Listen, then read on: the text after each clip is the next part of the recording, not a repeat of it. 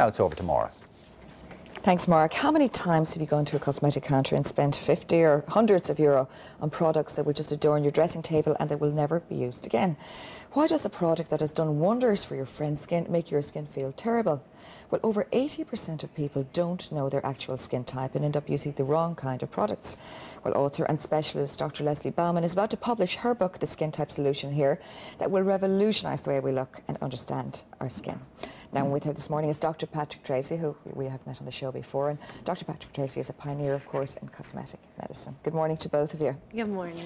Leslie, you were here to talk to doctors in the Royal College of Surgeons last night, to give them a big lecture, and to speak about dermatology and skin conditions. And, of course, you teach dermatologists in the States and are widely known there through your television and through your book, of course, as well. Reading the notes on you, what I couldn't believe was, and I would consider myself fairly well up on you know, cosmetics, as I am a bit of a slave to them, and of skincare products, but I didn't realise that there were 16 different skin types. Absolutely, and that's what I'm here in Ireland speaking about, to introduce the new typing system to doctors. But it's based on 4 main skin issues. The first one is if you're oily or dry. The second one is if your skin is sensitive or not. The third one is if you get pigmented problems, dark patches on your face, and the last one is if you have a tendency to wrinkle.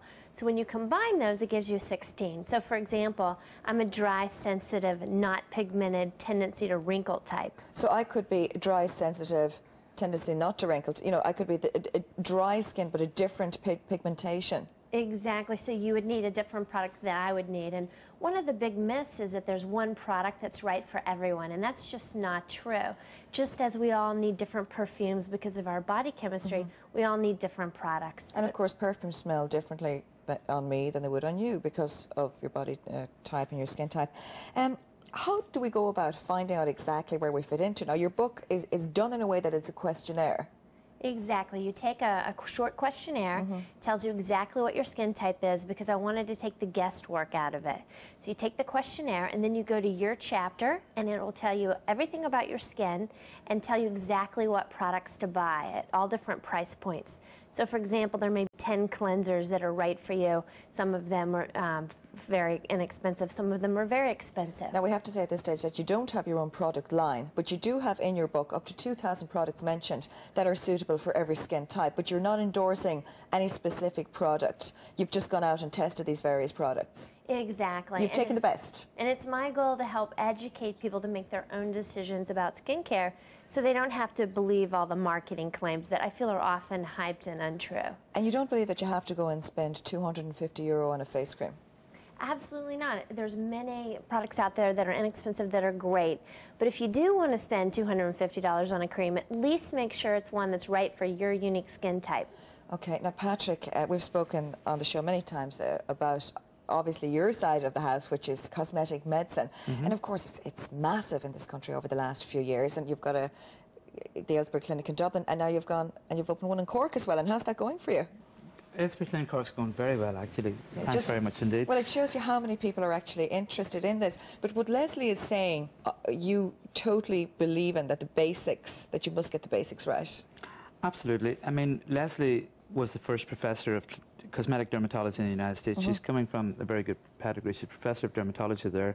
And she, as you said, has no particular product to endorse. And as a consequence of that, we have seen for many years, probably the last 80 years, that cosmetic people just throw creams at everybody as one type fits all. There's no doubt about it that for the first time we've stood back from this and said that, number one, probably the cosmetic people are going to have to put on the side of their products. Hopefully that'll be the nice way to go, you know, whether it fits OD or being dry, wrinkly or oily or not. And really what's happening is we're trying to enforce some sense of practicality or even regulation within that aspect of the market that doesn't exist at the moment. Because you see that, of course, in your own industry as well, that a lot of people that would come to you with a lot of skin damage could have avoided a lot of that, Patrick. There's no doubt about it. We've particularly people that have got rosacea or possibly people that have got a lot of vascular marking underneath their eyes, and they're taking products that have got glycolic acid that's going to thin their epidermis and probably make any of these problems to your blood vessels worse because you're exposing them. Because their skin would not be suitable for that, for example, and somebody else could handle peels like that. Okay, we're going to take a look at some of the women that all of us know, and then we're going to take a look at their skin types. Now we're going to take a look at Kate Hudson first. Now she's very young, a very beautiful woman, and tell us about her skin type. Well, let me just start out by saying that I'm not giving away any secrets of patients in my practice, and you really have to take the questionnaire to know for sure what your skin type is. But Kate Hudson is, I'm guessing, an ORNT. That's an oily resistant, not pigmented tight, meaning not a tendency to wrinkle. And the reason I believe that is I never see her look red or scaly on television. I've never seen her look tan. She does look like she always protects herself from the sun. So I think her tendency to wrinkle is a lot lower than someone like Paris Hilton, who you see tan all the time. In 20 years, Paris Hilton is going to have wrinkles. I don't think in 20 years Kate Hudson will, because she looks like she takes such good care of her skin. Well, if she's anything like her mother, she's going to look fantastic. Of course, Goldie Hawn, one of the most beautiful women in her 60s now. Okay, Kate Hudson, that's our first. We're going to take a look at Katharine Hepburn. Now, Katharine Hepburn is a little different because she is more pigmented skin. Now, pigmented skin doesn't have to mean dark skin versus light skin. It means if you get patches or not. And by reviewing pictures of her, and I'm a big fan of her in movies, you do see freckles on her, and she looks like she was tan when she was younger, and that's the reason that she aged. And I actually have in one of my lectures a progression of pictures of her over the years, and you can see how she aged and ended up with wrinkles. And it's probably because during her time, people didn't wear sunscreen every day. They didn't. Well, now, would she be suitable to go to Patrick and to have a peel done? Oh, absolutely, and especially in her later years, something like Fraxel, laser, having a peel. There's many things he could do to help her skin. But prevention is always better. So if she had been wearing sunscreen for years and years and using retinoids, such as Isotrex or Retin A, and using antioxidants, she'd be more on the Kate Hudson end of the spectrum. Okay, darker skin, Lucy Liu. Right. Now, Lucy Liu has the advantage of probably not wrinkling because of her skin color protects her from wrinkles, but she's going to be more likely to get pigment. In fact, you can see in this picture the freckles on her cheeks.